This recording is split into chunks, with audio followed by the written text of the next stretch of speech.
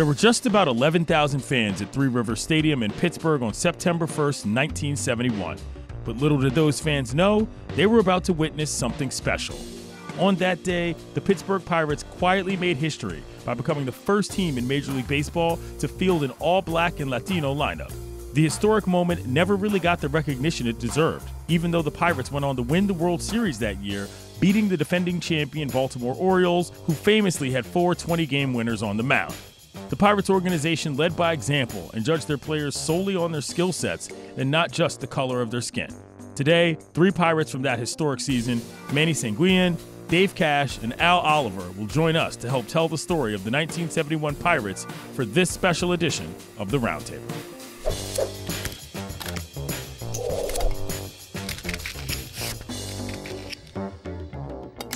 First thing I'm going to ask y'all, what was the world even like in 1971 in September? The ABA and the NBA weren't even joined then. It was a completely different era. Forget about baseball, but just tell me a little bit about what this country was like in your mind overall at that point. Al, let's start with you. In 1971, we were just kind of coming off of the racial tension that was going on, the racism, the fighting, the burning of homes. But the good thing about 1971, when I look back at Pittsburgh was somewhat different. And I think what made it different for the guys that you're talking to today, we were very fortunate to have been brought up with a team that was full of Latin players. You know, we always had 4 or 5 Black or Latin players on each team. And that kind of crushed a lot of racism that was going on, which took a lot of pressure off of each and every one of us. I got you. Dave, what are your thoughts on that? What do you remember just in terms of the state of the nation at that point in 1971?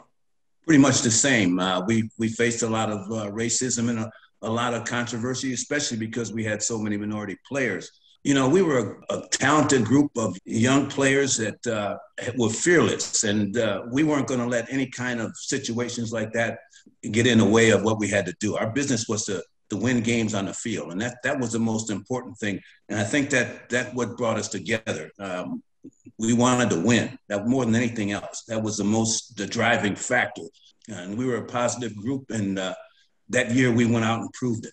Manny? Everybody said, we concentrate each other, we love each other. You see burning car and burning stuff, but that's not stop us. We keep going. We have to fight the good battle in the field. Before we get to the big day, let's start with the beginning of the season. I mean, look, Mazeroski, Clemente, also Willie Stargell, you guys were led by 3 titans in sort of baseball lore. Maz, at the end of his career, obviously very important to your career, Cash. What were the expectations of this team going into the season from a baseball standpoint with your club? You know, we had come off of the 1970 season. We had won a division, and that gave us a lot of confidence in going into the 71 season. And we were young and talented, and we had expected great things for us in 71. Even on ourselves, we thought we could win. Our main goal was to win the division. Now, once you win the division, then you can get to the series. So that was our main goal, is to go out and win the division. And what happens after that will take care of itself. On that day, it was a Wednesday. You look at the lineup card, you see what's going on. I mean, you guys were obviously a tight bunch, and we'll get to that later, but did anybody realize, well, dang, okay, this is what we're doing today in terms of what's actually going down? Al, did it ever occur to you in the moment that's what was happening? Well, yes and no, because, as a rule, we usually had 6 on the field anyway, especially if Doc Ellis pitched. Right. The whole outfield was black. Dave was at second. We had Jackie Hernandez, and Sangy was catching. So that's 6 right there. And Doc made it 7. So we just added 2 into the picture. And probably one of the best statements that I've ever heard was from Willie Stargell. We just decided to give the white players a day off. And that was a great statement. But you know what? We put all personal goals aside. And Joe Brown said something that made a lot of sense one time. He said, we draft and we sign not players of color. I don't care what color they are. I don't care what church they go to. And I still laugh about it every time I hear it. It doesn't matter what church you go to, as long as you can play baseball.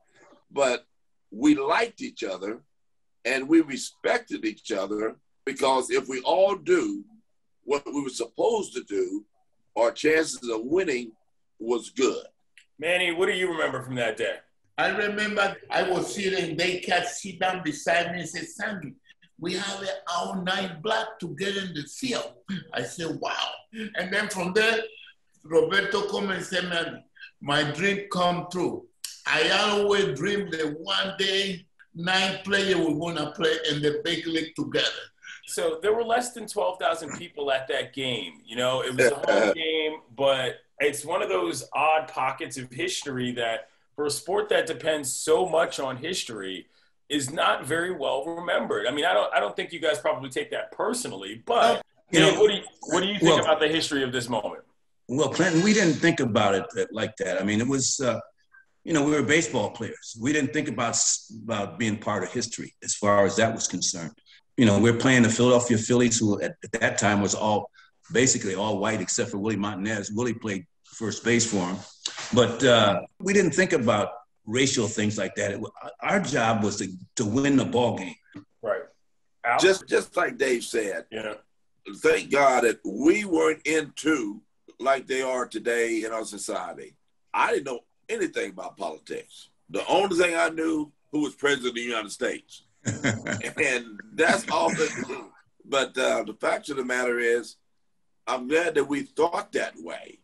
Politics was not in our agenda at all. Winning was what we were all about. And I'm going to tell you something. I never heard, I don't know about you, Dave, and I don't know about you, Sankey, but I never heard politics mentioned in our clubhouse. No, I never did. What I hear was that we needed more white people. That's the word I hear. Let me ask you this. You guys had a very famous clubhouse in terms of baseball lore, not just the makeup of who you were, but how you operated, the kangaroo court and all that sort of stuff. Looking back on it, for those who don't understand what that is, please do explain how Murtaugh ran that team from an accountability standpoint and making sure everybody got along. We always had a judge, and if someone did something wrong, you always had to have 2 witnesses. Because we did have some guys on our team that could lie. But the one rule that we had that was a no-no, never show up a player on the field. And that was the most important rule that we had. We had so many rules, and we were a well-dressed team. I mean, we were probably the cleanest dressed team in baseball. And if your belt wasn't where it should have been, you got fined. If you had a string hanging on your suit or on your pants, you got fined. In other words, we had guys walking around the clubhouse, to the airport, looking for something to find somebody for. And when we messed up, we knew we messed up. We had 2 guys that knew how to lead. Roberto being our leader, Stargell being the first lieutenant. Roberto could lead by example more so on the field, but he also was good one-on-one. If he saw a player not hustling, he wouldn't embarrass him, but he would call them to the side, maybe in the clubhouse or somewhere else. And Stargell was a leader in a different manner. Stargell was better one-on-one, and Will would always throw a party if we lost 3 or 4 games in a row, which very seldom happened. He enjoyed mixing these drinks up, and like Purple Passion and grape juice and green alcohol. And the purpose of it, if I didn't know any better, I think they tried to make me drunk because I was a non-drinker, see. But Will's purpose was I didn't like being platooned. So that was Will's purpose of trying to loosen me up. And anybody who's ever had grape juice and green alcohol, that would loosen up anybody. You know what? You're right. And you're right. But the first time I go to Willie house party, Roberto says, Sandy, don't drink that because the next day you're going to have it, your eyes really red and you're not going to feel good. I don't know why you put that, but I never drink it. You guys had a great relationship amongst a lot of you. But Dave, I want to ask you personally about your relationship with Maz and how that sort of embodied a lot of this. Yeah. Mazeroski was my mentor. I mean, I was always a shortstop all through minor leagues. And when I got to the big leagues, got to AAA, they changed me to a second baseman. And I knew nothing about that other side of the diamond. Ball comes at you from a different angle. You have to read the ball. The whole thing, yeah, especially a double play. If it wasn't for Maz, I mean, I don't know where I would have been as far as turning a double play because I had no idea. But he gave me the footwork. He gave me the keys to the kingdom. And all I had to do was just use my natural God-given ability to improve on that. I mean, he didn't have to do that. Here's an aging veteran Hall of Famer who could have just, went away in the sunset. But that's the kind of team that we had. People were willing to help each other to make each other better. And I still thank him for that. That's good, man. Well, listen, then you went on and won the daggone World Series against another team that was pretty interesting, the Orioles. What was that run like in the playoffs, never mind getting to the top? Well, let me remind you one other thing, Clint. We had a no-hitter thrown against us during that time. Bob Gibson threw a no-hitter against us, and that could have wrecked our whole season. But, as strong as we were mentally, we didn't think about it. And as far as going up against the Orioles, well, they had beat everybody in the American League. They hadn't beat us yet. We had just defeated a pretty good club in the San Francisco Giants at the time. We had Willie Mays and McCovey and a whole bunch of other Hall of Famers on that club. So we were really prepared for the Baltimore situation. And then Earl Weaver made a statement that really fired us up. He said, you can't win with Jackie Hernandez playing shortstop. And I think that really set us on fire. Okay. It did. Right. It did. Al, what was your thoughts on that run? The thing that I sit back and I think about, they always said good hitting stops pitching and vice versa. Good pitching stops good hitting.